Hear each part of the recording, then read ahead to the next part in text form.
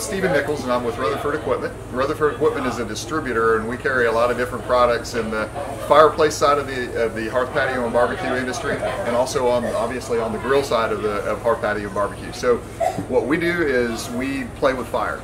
Fireplaces, outdoor grills and cooking equipment, fire features, fire pits, anything that has to do with fire, we're involved with it. And that's basically what we do. We represent manufacturers that go to market through distribution, and we're a distributor of upper middle to upper end products, and that's our place in the food chain.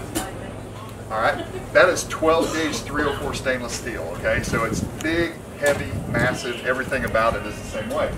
This grill is a dual fuel grill, so it means that you're going to be able to cook over gas and straight gas all the way across. In the 36-inch version, which we're looking at here, you have 5 20,000 BTU burners. How many BTUs is that total? 100,000 BTUs. Okay, well, you had students here. All right, so. All right.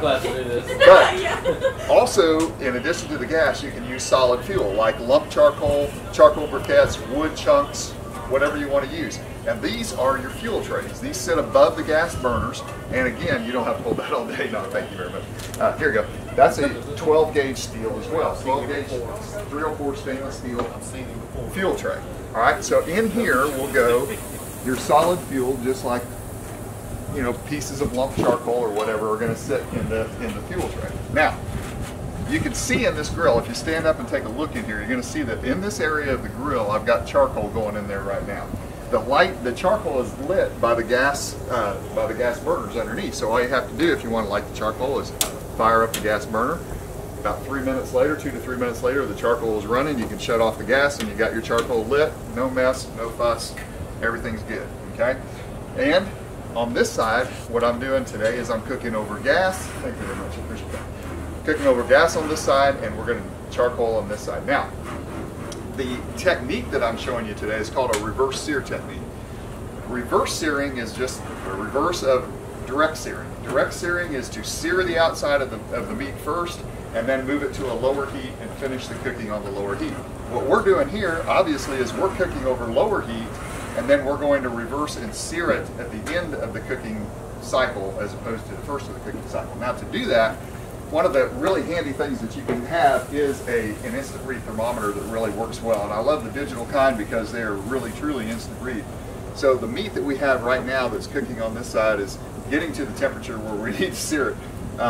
You want to get it to about 115 degrees, because in the book, they will tell you that medium rare is about 130 to 135, okay?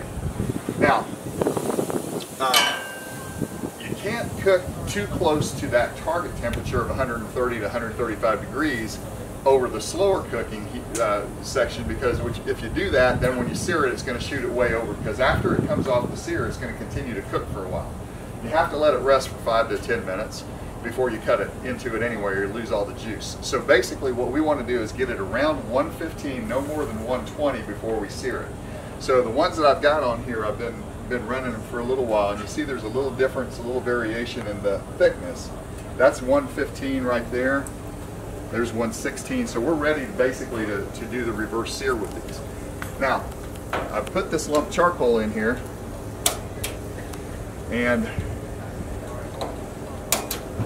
what I'm going to do is I'm going to supplement it underneath with a lot of gas to try to get the temperature as high as possible in this area, but I'll still have the charcoal. Right now, I would guess that temperature right there is probably only around 700 degrees. I'd like to get it up more around 1,000.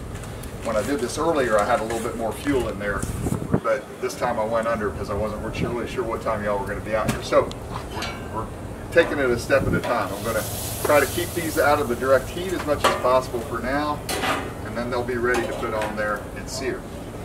All right, any questions? Anybody have any questions about what we're doing? And how to do that? Okay. Here's what you have to remember. You have to remember 10 to 2 and 2 to 10, okay? So when you take your steak, you put it on there, and you're facing 10 degrees, or not 10 degrees, but 10 o'clock. 10 o'clock, thank you, I appreciate it. So you're at 10 o'clock, okay? So you leave it on there for however long it takes to get the marks on that side. And then your first turn, you're gonna make 4 turns. Well, you make 3 turns, you're gonna have 4 positions. Your first turn is going to turn it to 2 o'clock, okay? So you take it, flip it over to 2 o'clock, okay? So 10 to 2, and now your next one is going to go 2 to 10. So how do you do that? Because you're already at 2, all right? Well, after it's set there long enough to get your marks on the other side, your next one is going to go bottom to top. All right, back to 2, okay?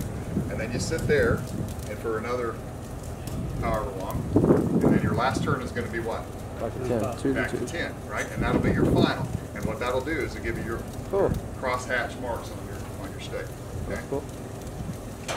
Make it look professional. Just like that. Yeah, dang, that's awesome. Get a close-up of that. That's when they know. That's when they